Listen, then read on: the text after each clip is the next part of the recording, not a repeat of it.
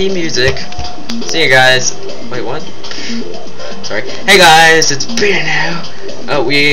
Last part we got the gravity suit. Oh yeah, by the way, climb up to the top of the room. This room has some weird climbing thing. You gotta basically climb from the bottom to the top. Which works, but you know, a long climb. Because this is the third door in the room.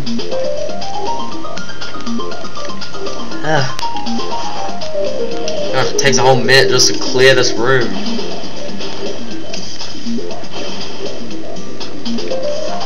Oh, you! Oh, thank goodness I landed on that tree. So, in this part we're gonna do a big exploration thing. Hopefully we get to it without wasting too much time. Okay, we're up the top. Land on the floating platform. Why does this place have oh my gosh. Why is this place of floating platforms?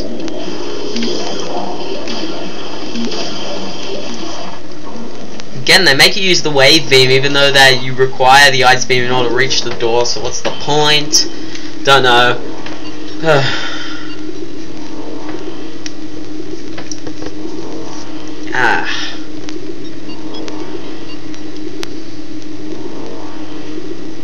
So we have reached the bottom.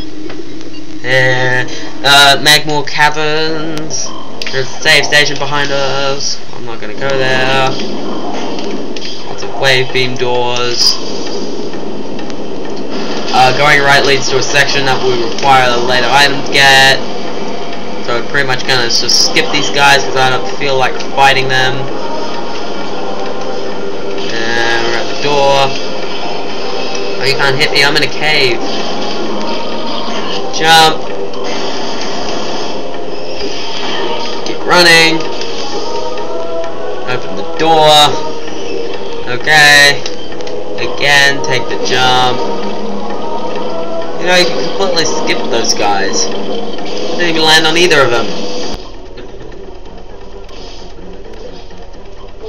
I'm gonna skip a bit of time. I'm gonna take about 17 damage. Dude, I think I took less damage. Oh my gosh, I even recovered it. I took less damage doing that than taking it the regular way. Oh my gosh, even the screen messed up for a second. At least it didn't drop like 200 frames like last part. I believe in Prime 1 you cannot boost fall on spiderable tracks, but in Prime 2 and Prime 3 they use that mechanic a few times, you know, doing a boost fall off the spider track.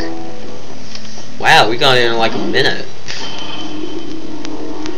Okay, now we're gonna go run to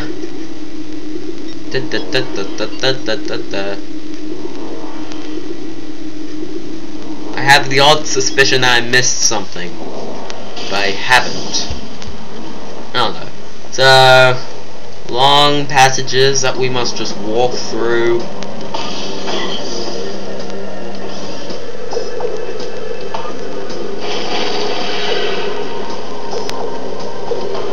Walking past all of these, walking past them all.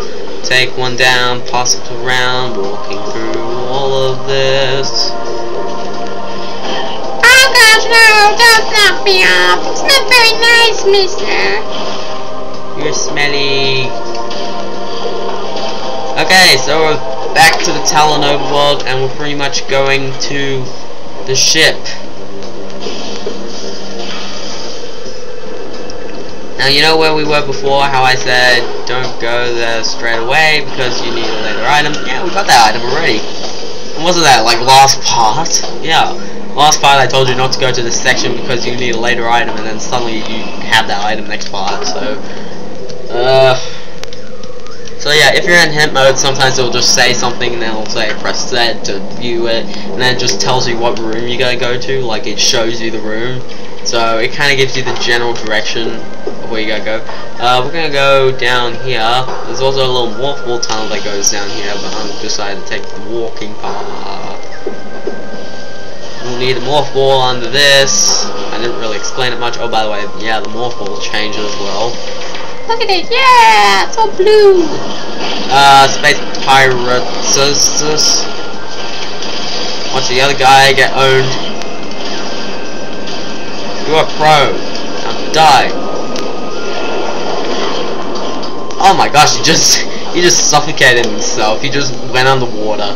Now watch as I just freeze this guy to death. Ooh, yeah. So anyway, the missile expansion is up on this ledge. You will need the gravity suit in order to jump high enough to get there. I don't think you need the gravity suit in order to reach the top ledge, but you will need the gravity suit in order to... You don't need the gravity suit, I think, to get past this leg thing. But you need it to get past the place we're going to. We're going into this big smash ship. Whatever, this thing. You will need the ice beam to go in, at least. So, it's a dark place, and there's a...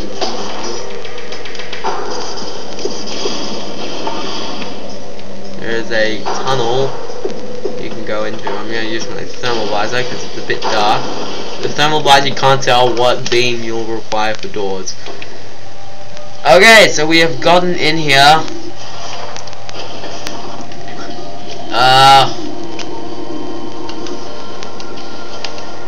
Gosh, I can't even see a thing on my screen. Now, if you spot where we are, good for you.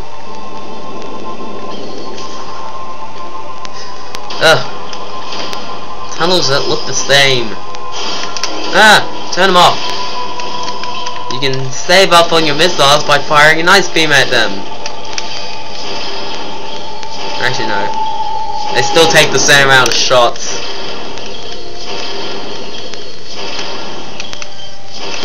Okay, so since that happened, we'll need to give it some power.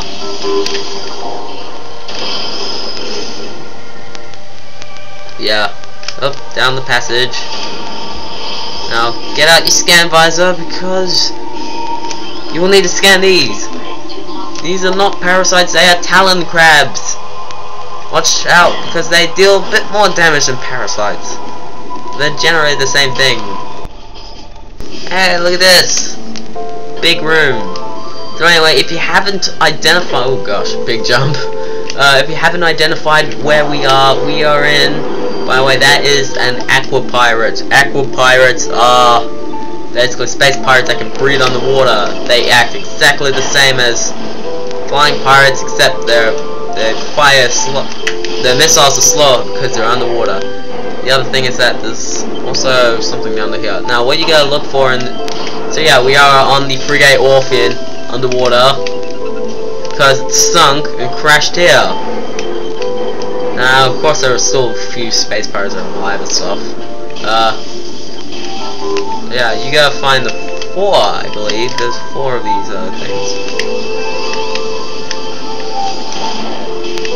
Of course, you can electric stun them underwater.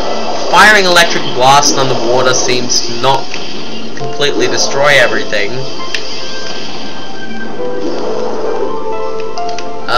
Gosh. There's one here. There. And then I think there's one like near the top just to completely annoy you.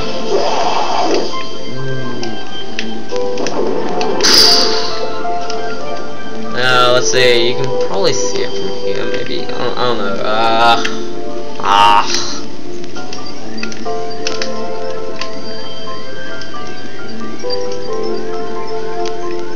For you guys in the comments, nah, never mind. I was gonna ask you a question, but I decided to save you the trouble, so I'm not gonna make you answer stuff.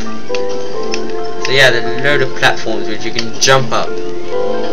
I think actually one of these things are up here. Can't even see the thing. It's really hard to see what you're doing when you're in thermal visor because everything's cold. Up there it is, yeah, at the top. So 3 near the bottom and 1 at the top. By at the top I mean just up the ledge. There is power source through the door.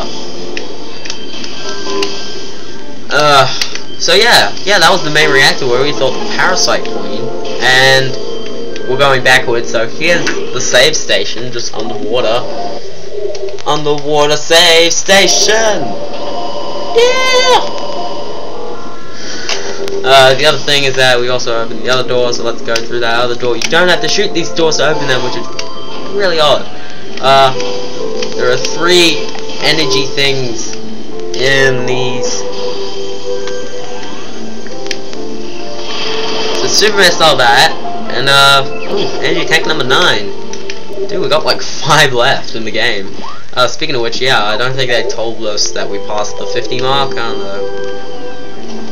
So yeah, you're gonna have to look for these thermal things. I believe there's one along the way, and one at the top there, just aqua vines along the way. Yeah, we took a lift down this elevator, and now we gotta climb up it.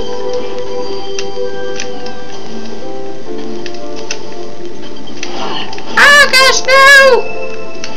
It's really tough to do this though, because you got the vine coming out, and it completely stuffs you up. Note the floating platforms. Can't see as much in the dark. Okay, where is it? Oh, I almost missed it.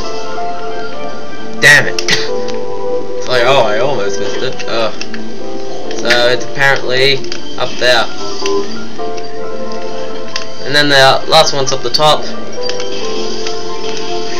Yeah, so if you guys actually, like, know, there's a lot of these sunken temple things in Metroid. Oh my gosh, oh no, get back in! Yeah, because that was one in Super Metroid. This game follows Super Metroid really closely because, yeah, I think that's the influence Retro Studios were trying to do. So they did a lot of things similar to that.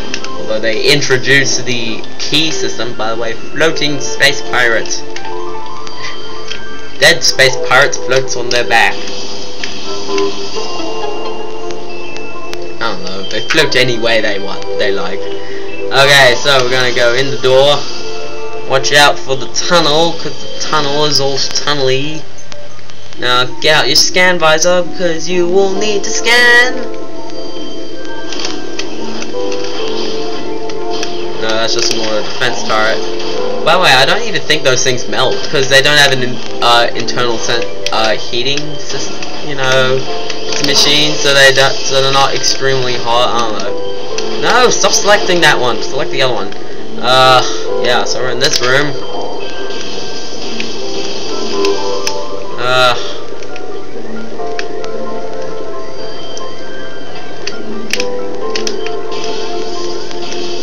So shoot that one. I believe the third. Uh-oh. Yeah, that's why we gotta scan.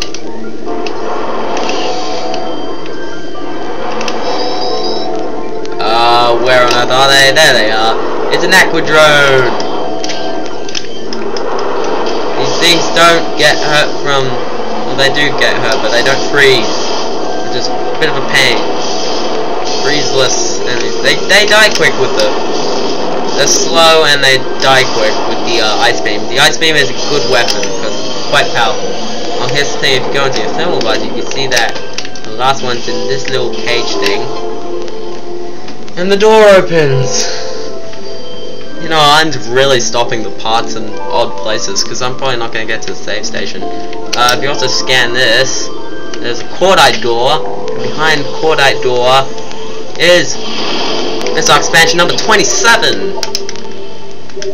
So that's awesome. Other than that, you can freeze these things. I didn't think of that. But sometimes they just get in your way. And then they go into their hiding hole. We're pretty much just gonna rush out of this place, hopefully. There's nothing. Oh, nah. I'm probably not gonna get to the end. Oh my gosh, you gotta be kidding. You're completely hogging all the space.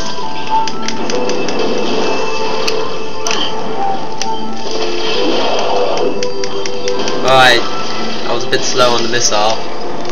So yeah, here's what you gotta do here. You gotta...